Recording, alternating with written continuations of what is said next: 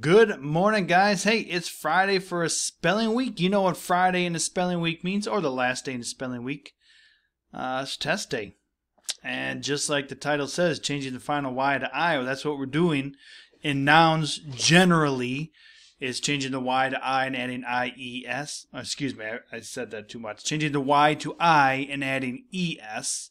And for verbs, generally, most of the time, it's changing Y to I and adding ED.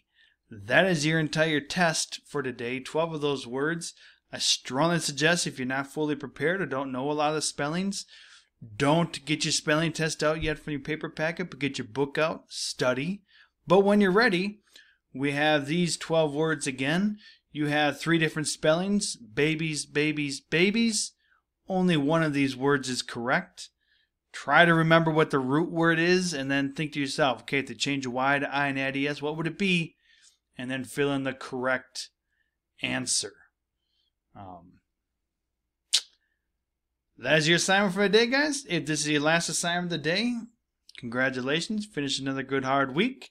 Have a wonderful day as you praise your Savior.